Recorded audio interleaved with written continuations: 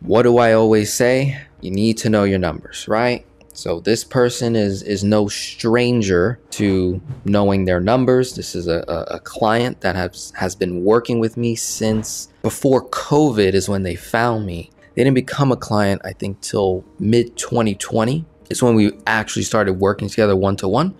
So no stranger to getting your numbers, right? Gotta know your numbers first. That's, before we put a whole strategy together, before we follow a philosophy or a concept, whether it's debt snowball, velocity banking, infinite banking, cash flow index, debt avalanche, whatever the strategy is, will not matter until we get the numbers in line first. In order to get the numbers in line, I don't know, maybe we have to overcome some emotional things, okay? I'm not the best one to deal in that category. I'm going to give it to you straight. I'm just going to let you know what to do. And we're not going to have a conversation, or we're not going to be able to go to the next step until I have the numbers. I can't tell you how many times I've had calls with people, came to the call without their numbers, and it ended up being a conversation. Oh, how you doing? Great. Here's what I'm working on, Denzel. My wife just did this, and I just invested in this with Alex, the 16 grand over here. And I got an issue. I got to buy a new car because the transmission blew out. So I got that going on. And I mean, they're going like this. They're going like this, like this, like this, all around.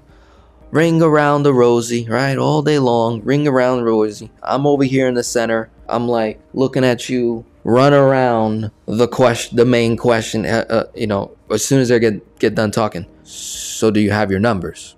Yeah. What are they? Okay, I got this coming in, and then because wife, and because it might take 30, 45 minutes, a whole hour before I can extract that information. So I will be as patient as possible as I can be. I'm gonna try and give it to you as straight as I can. This is critical. Gotta know the numbers, right? So 4 major numbers on the left-hand side, right? When it comes to their debt tool, their line of credit, when we first started working together around 2020, 2021, they obtained a secured personal revolving line of credit for $25,000 at 4% with a bank called Public Service Credit Union. Public Service Credit Union was the bank. So they were able to gave 25 grand. The bank gave them 25 grand. They have a interest rate of 4%. As of 2023, that's a phenomenal rate to have. Okay, prime is at 8% right now, so double that number. As you can see, they have a home equity line of credit, which is the second debt tool, which they acquired. This is a second lien home equity line of credit revolving for $60,000. I believe at the same bank, Public Service Credit Union. I think 10.5% is the current rate. They did not start at 10.5. They were below 8%, I think above 6 when they first got it, which I think was around 2022. It's when they first got the HELOC. So here's the history of me working with this particular client on the board. Like I mentioned, they started in 2020. That's how much they were generating income. Their cash flow was $100 to $200 when I first met them. We managed to increase it, over a year to $1,300, and then it kind of stagnated, stood the same all through 2022. And then in 2023, we went down. So you might be thinking to yourself, oh, what happened there? What's going on? All right. From a coach's perspective, okay, there's only so much I can do, right, over the phone and through the videos and through Zoom meetings and case studies like this. There's only so much I can do. At the end of the day, the client is in control of their finances. I am not. I'm not a money manager. And even if I was, I'm only managing a portion of their funds. You as the client, you've got to take full accountability of the information that you're feeding yourself, the philosophies you're buying into, the mindset, the attitudes, all that. You got to really hold yourself accountable for the goals that you initially set out for yourself. But also understand, even myself, we're all going to, you can call it a failure, or a mistake, or a setback, whatever you want to call it.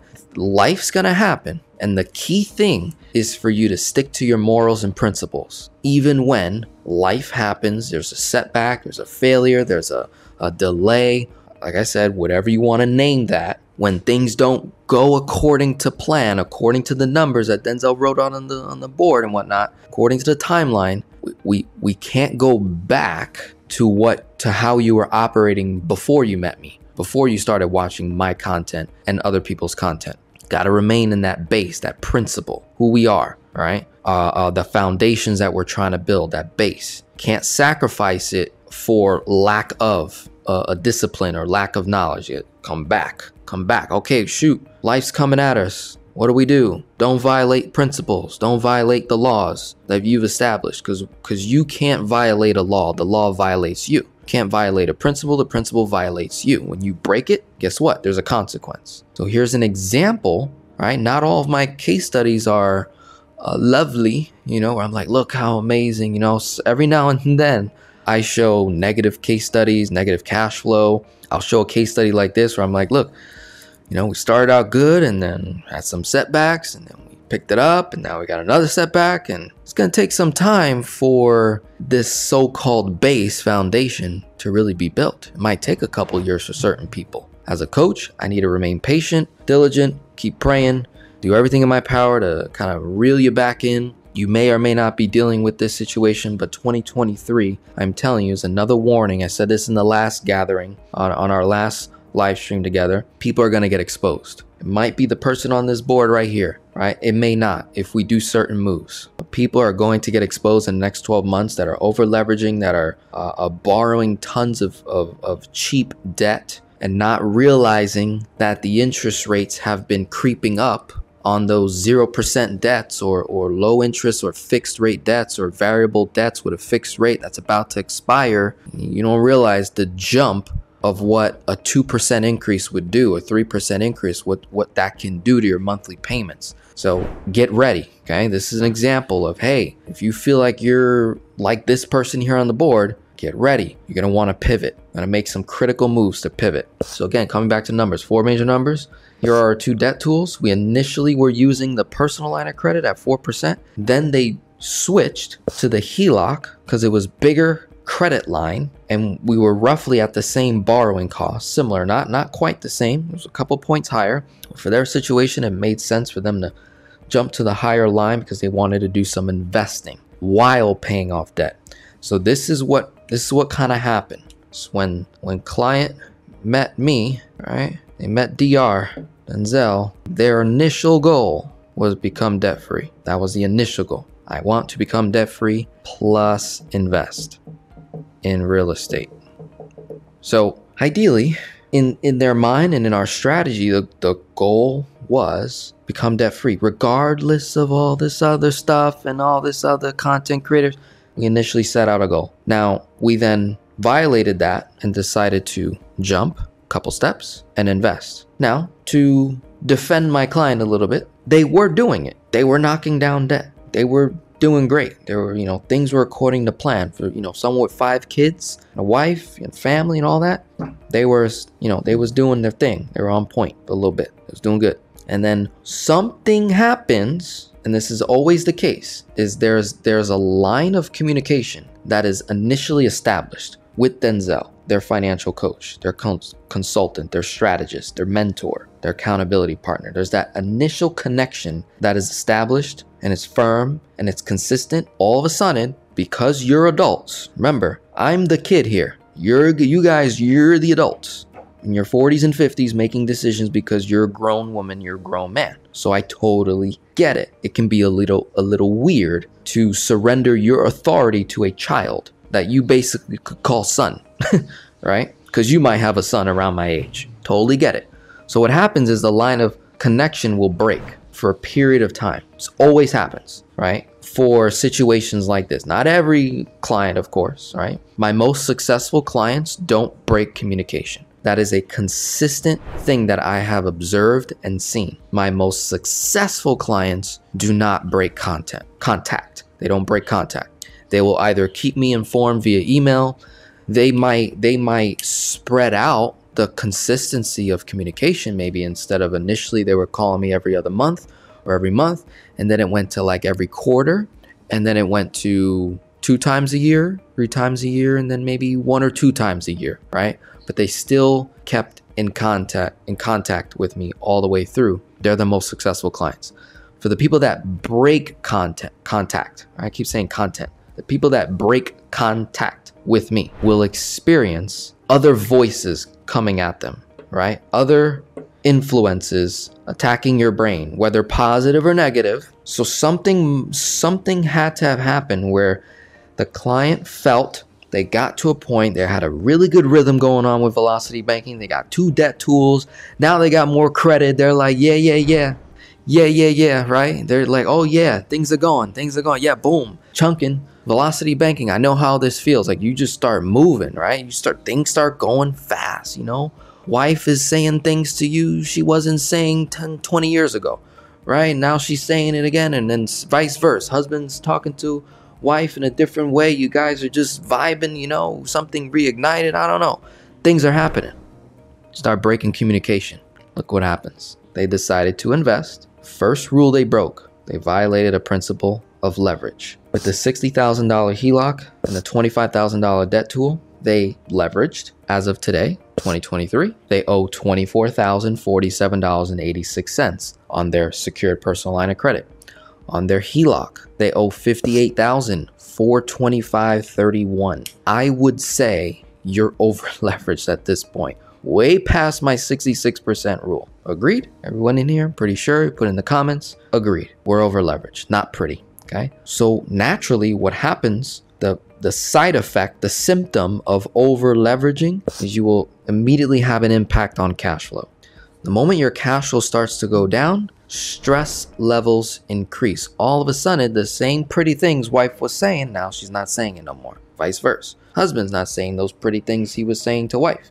So now there's stress. Now there's tension in the bed. We don't want that. There's tension in the household. Kids are yelling. There's arguments. Now we're feeding into our impulses that we were practicing before we met Denzel, which was wasting money, waste management, right? We forgot that principle. That's another symptom. So notice how there's this trickle effect. You violate one law and you get 3 diseases that come in that you initially eliminated or repelled for a period of time. So we got violated from our cash flow because we broke the rule of leveraging, right? So we broke that rule. Now we're seeing it in our cash flow. Stress levels are higher because now we're like, and then they come back to me on a phone call like this, all down. Yeah, this is what happened. I can like feel it through the phone. Even though I don't see them, it's like, this is what I'm imagining. The shoulders are down. Wife's in the other room. You know, she's like, go talk to him, right? Go talk to him. See what the heck he wants to, you know, how is he going to get us out of this problem? And now I have to be a magician, right?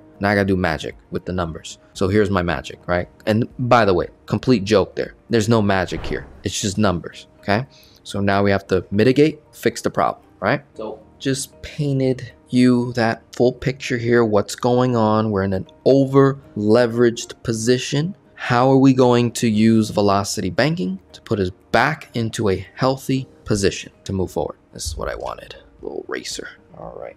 Painted the picture. Now let's go to work. Let's go to work. We got nearly maxed out line of credit, PLOC, nearly maxed out HELOC. Currently, they were doing velocity banking on their HELOC, right? And then they stopped. So it's come to a full stop because they got nearly maxed out. So it's really hard to do velocity banking when you're nearly maxed out on the line. You have to create space so that you don't get in a situation where you're like dumping your paycheck in, but then you got to take more out, and then all of a sudden the money's gone. It's like not there, right? So we need to create that space. That's our first issue, first problem. We need to create space. But now the question is, which debt tool do I use? Okay.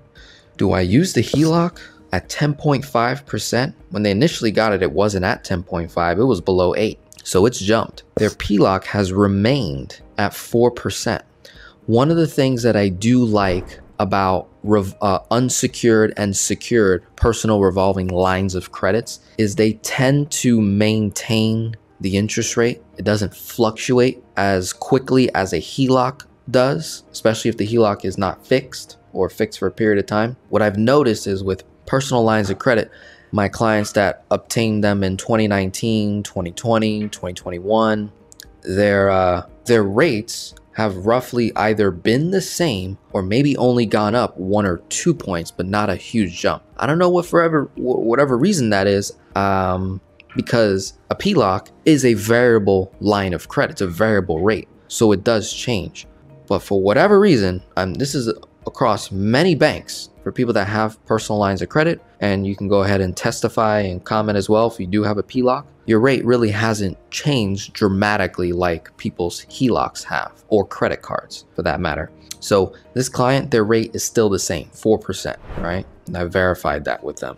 So when I'm in a bind like this and I want to implement velocity banking, I need to put my money where it's going to provide the most strength for me. What I mean by that is, where can I park my income where majority of that income will show up in principal for me to be able to use again? You're not going to experience that at 10.5% on $58,000 owed. You're just not, especially with low cash flow, 538. It's going to be difficult. So my recommendation was that they use their PLOC at 4%. By doing velocity banking, we can bring 4 and cut it in half, less than 2 in net costs. So if we run the math, 24,000 times 4%, you're gonna get 961.91. That's the total amount of interest in a year. You divide that by 365, we're paying about $2.63 a day, right?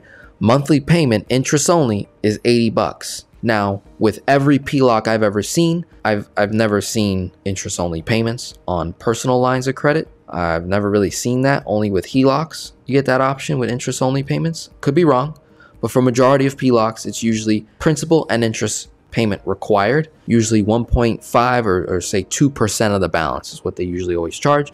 So in this case, their actual payment is about 480 bucks, I believe, based on the 24,000 owed. So if I go 24,047.86 times 2%, that's roughly their monthly payment, about 480 bucks, okay? Is what they're currently paying. All right, so we're only looking at about $80 in interest that we can recapture on that 480, but majority of the 480 is already principal, hence the low rate. So we're not getting, beat up. So we got the 480 plus the 538.08 of velocity banking. And in this particular case, we have a tax refund coming in the next 60 days. We're in May of 2023, so it's already been filed and everything. We should probably see it in May, June, the latest, right? So the best use of that money, 16K, is to dump it right into our PLOC, create a lot of space for us to make a chunk towards some debts to recapture cash flow. So the goal now is coming back to paying off debt. And I asked them, are you sure? You told me that in 2020. It's 2023. We started, when I met them, we started at 253,286.39 owed. It's 2023. We now owe 273,911.34. The goal was to pay off debt. You did that during 2020, 2021, 2022. We were knocking it down. Now, to their defense, they invested in real estate. So if you really look at it, in terms of the amount of debt they eliminated, 273,911.34, and minus the investment property that they acquired, which the mortgage now, right, not including the down payment, because that would have been a higher number. So now it's at 104,289. So minus 104,289. That brings it down to 169,622.34.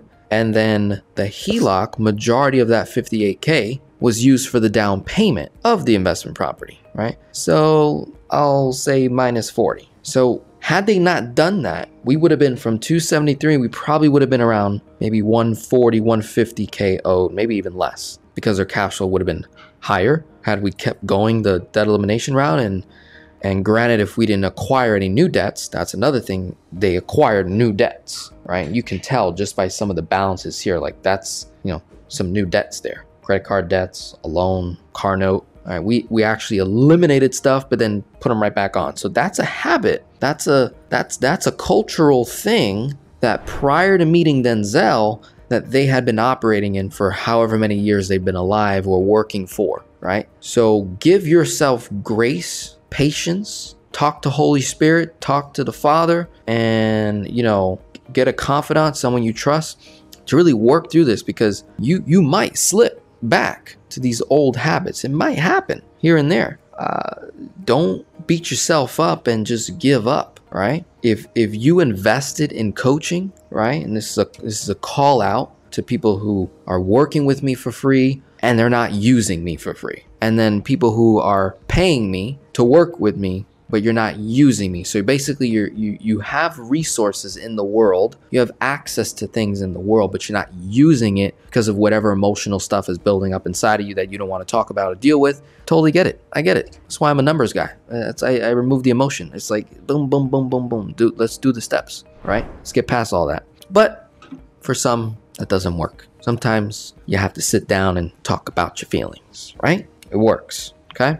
So coming back, we're going to do velocity banking on this PLOC. We're going to reroute all funds to the personal line of credit. In addition to them over leveraging themselves over this period of time, they also were abusing another rule that we have as it relates to spending, running bills through a credit card and paying it off in full or paying the statement balance in full to avoid interest. The way you violate this rule is by running your bills through a credit card and then only paying a portion of it on the due date, and now you're getting hit with interest. You're better off not using the credit card at all because you just added to your cost of living by however much interest you just paid on that 29% credit card. Follow me? So if you ran $4,000 of bills worth through a credit card and maybe you got 30, 40 bucks back in cashback rewards, but you didn't pay the full balance off of the 4K, and now you just got charged $58 in interest. You didn't do anything. You just went backwards. Now imagine that compounding month over month over month over month over month doing that, because in your mind you're under the spell or illusion or whatever because you're not running your numbers. So you're running bills through a credit card and you're only paying a portion, only paying a portion, only paying a portion. Then you're like, well, I'm getting cashback rewards and points. You're hurting yourself. So what I like to do with my clients when I see this happen and they express what's going on and it shows in the numbers, I say, look, we have to now remove that tool from you, right? Because you're using this hammer and you're hammering your fingers instead of the nail. Right? You're messing yourself up. You're hurting yourself. So I need to take this tool from you and we're going to put it over here, right? Because you're hurting yourself. I don't want you to hurt yourself. That's not good. So we don't want to do that. So now here's what happens. I'm going to remove the credit card. I say, look, here on out, you are to not run bills through any one of these credit cards that you have because there's a running balance on it. You now owe money and you're paying interest. So to mitigate that loss, right, to recover from that rule being broken, we're going to stop using that tool. We're just going to pay the monthly minimum payment on every other debt. And we're going to reroute all cash flow to the line of credit to recover. Here's what will happen. When they get that lump sum, 16 grand goes right into the line. So you minus that from the 24. Income, here's what I wrote, 6,650 plus 215. Okay, I mentioned earlier that they're generating a total of $7,950. They have rental income of roughly $1,300. Of the $1,300, $1,085 is rental costs. That's in a business account. So all we're going to do is take the cash flow from the business, move it over to personal, and then put the cash flow in the PLOC and have it sit there. If anything comes up on the rental, then we can always pull the money back out, drive it back into the business account, and then the business account pays for whatever costs, right? It's a pass through. So that's legal. We can do that. It's not an issue. So what's actually going into the line is not the full $7,950. It's just the $6,650 plus the $215, right? Which means you minus $1,085 from total expenses. This is what's actually coming out of the line, $6,326.92. So at the end of May, roughly, the balance is either going to be $23,509.78, somewhere around that number, or around $7,509.78. This number reflects the 16K going in. This number reflects not receiving the 16K in May, and maybe it comes in June, right?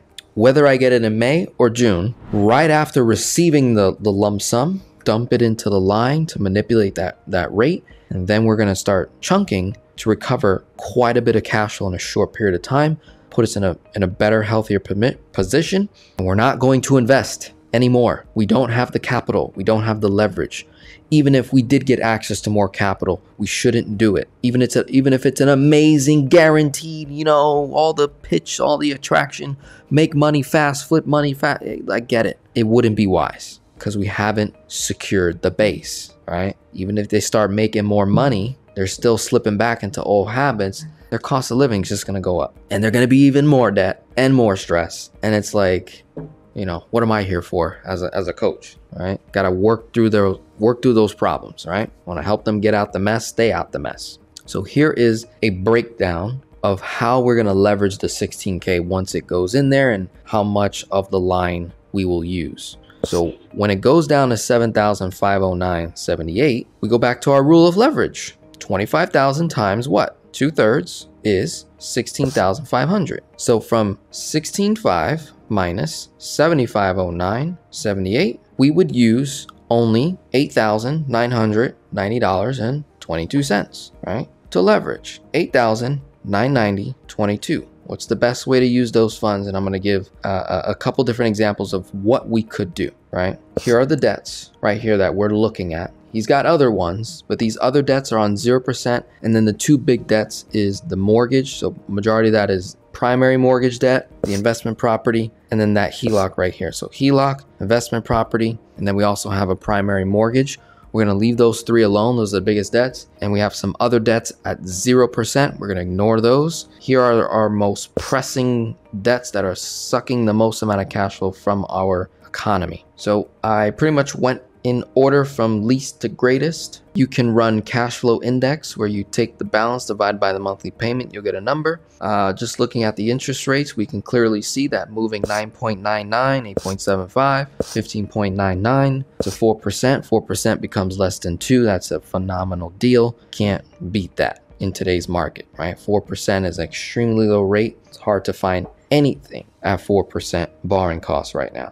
And then to be able to reduce that and cut that number in half, right? So 8,990.22 minus that credit card, 1091.24. I'm gonna show you how I got to my numbers. Minus 2209.31 minus 3,116.90. What's left over would get applied towards the next debt. So if I stay within my leveraging rule of 2/3, I can only use whatever's available. So from whatever's owed to the time we chunk up to 16.5 is what we'll use. With that conservative chunk here, we will be able to pay off 3 debts. The first 3 gone. 130, 336, 136. 15.99, 8.75, 9.99 gets rerouted to 4. That's a phenomenal move right there. No need to argue the math. That's clearly a savings, right? Cash flow gain from that, from those 3, would be $603.15. The remaining $2,572.77 would go towards the vehicle, the car, and more of that $287 is going to go towards principal, right?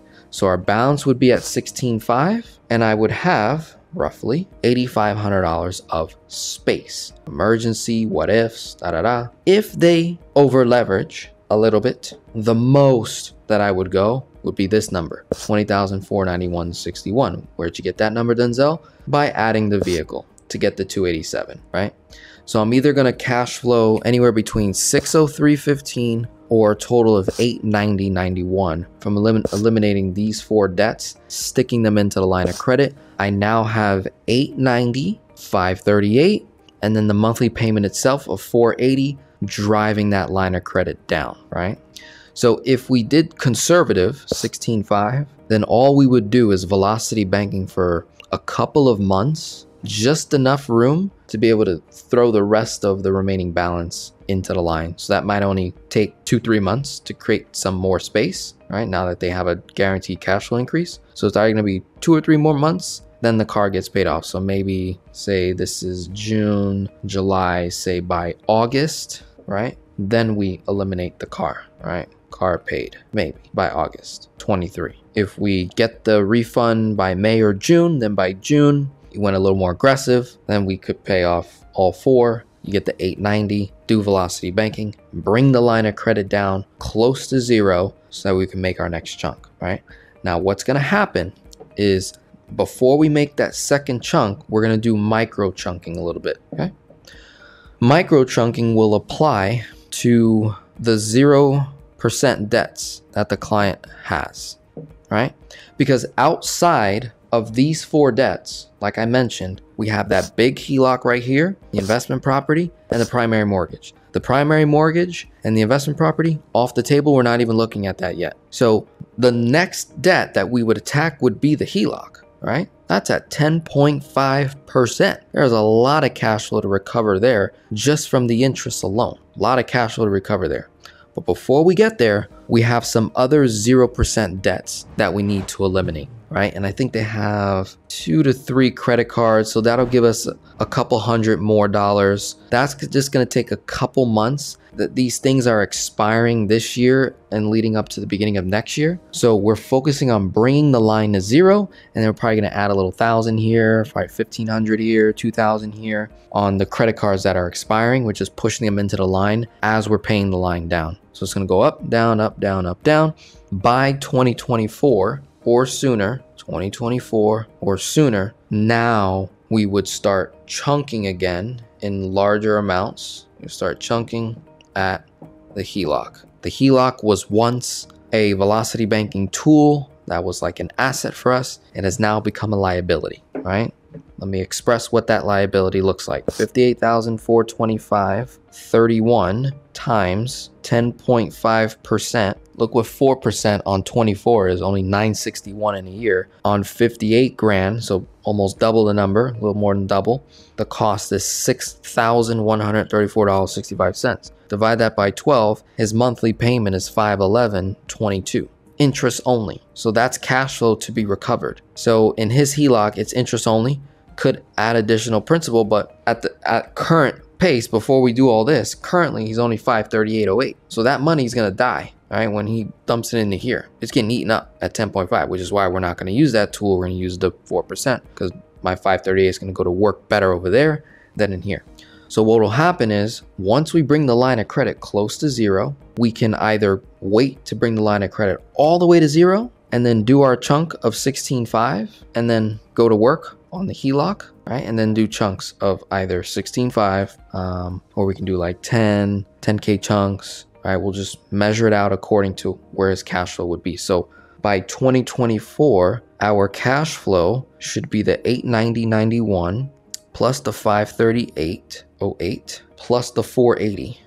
So we should have a net of just under $2,000 staying in the line of credit, knocking that down. Once they've developed that rhythm, because we paid off all his credit cards in 2023, then I say, look, let's start to implement the credit card yet again. This time, let's only use it on subscriptions and monthly automatic bills, not random unexpected bills, not fluctuating bills like food and gas, let's just say.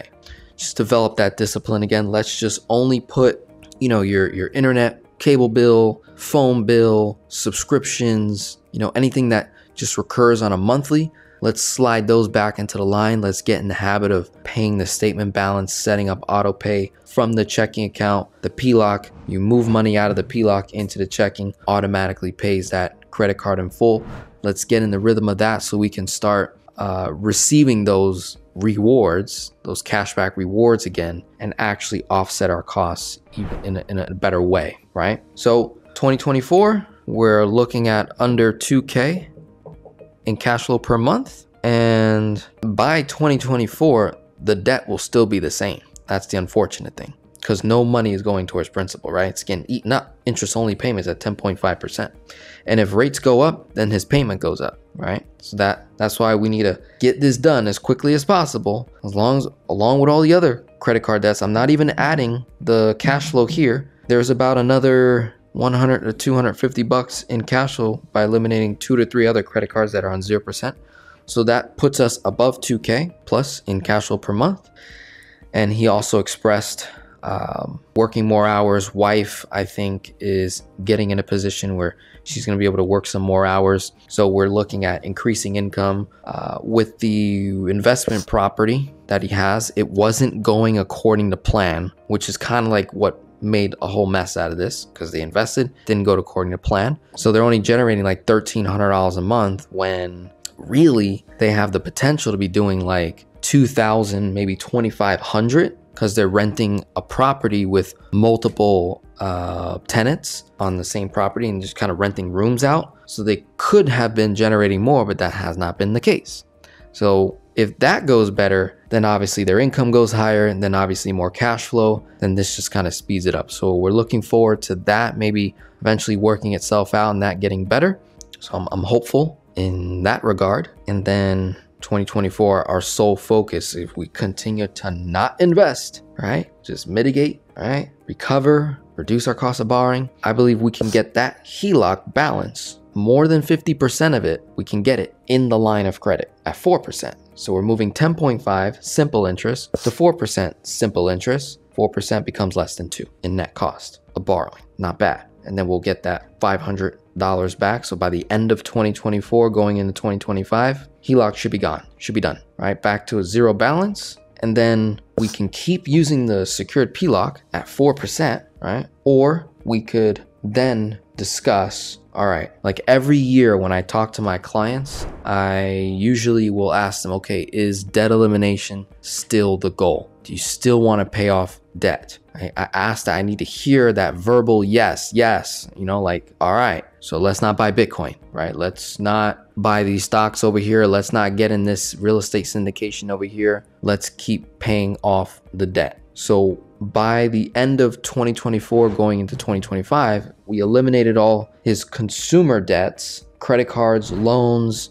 car loans. The HELOC is gone. And let's say the PLOC is at zero. And the only debt I have left are 2 properties, an investment property and his primary. So he can either say, all right, I want to attack the primary. We have the perfect tool to do that. Secured personal line of credit, 4%. His mortgage is probably around that same rate, if not a little higher, because it was acquired back in 2020, I believe. So the rate is around that 4%, but understand it's amortized. So there's a win by using that PLOC to pay off his mortgage and get guaranteed cash flow and interest savings. So that's a guarantee. We could keep going that route, right? But I leave it up to the client. They might say, you know what, Denzel, I'm good now. I won't mess up. I'll stick to my rules. I'll only borrow 66%. And here's the thing. Don't you try to trick my rule or finesse and say 60K plus 25K and then times those two by 66%. Don't do that. Oh no, it's of one tool you're leveraging. You know, be like, okay, you know, you got 5 debt tools and you want to leverage 66% of all the debt tools. There goes all your cash flow. So don't try to trick the numbers. The numbers are going to trick you back, right? And you're going to look like you got tricked. Not cute. So whatever they decide to do come 2025 or sooner, if they decide to invest again and acquire another property, all right, do you. But I gave you the solution. You know how to come back from loss. You know how to recover. You've got your base. We just, at this point, if they go through this whole thing, we've officially recovered and rebuilt, reestablished our base, our rules and principles. We're disciplined. Hopefully, they do not repeat the same mistakes in 2025. Hopefully, that's not the case. I'm not hoping they do one or the other thing. I'm hoping they make better financial decisions as they continue to grow in age and wisdom and in their finances. If they do decide to invest, I would simply have them do things that they didn't do on their first investment, like, hey, what happens if you invest in this piece of property and you don't find a renter for 6 months, or it doesn't produce positive cash flow for the first 6 to 9 months? Do you have the cash flow to cover that mortgage payment and still produce over $1,000+ in cash flow per month, right? A healthy cash flow number. If that's a no, you probably shouldn't do it, right? Like, you want to be more strict on yourself because you experienced a 2-year delay, right? From 2023 to 2025, we're recovering when we could have avoided this altogether. So that cost me 2 years of my life to recover, right? That's a lot of time, right? We don't want to do that. So that is it for the case study here. Put it back on the screen. Check out everything. Hope you took notes.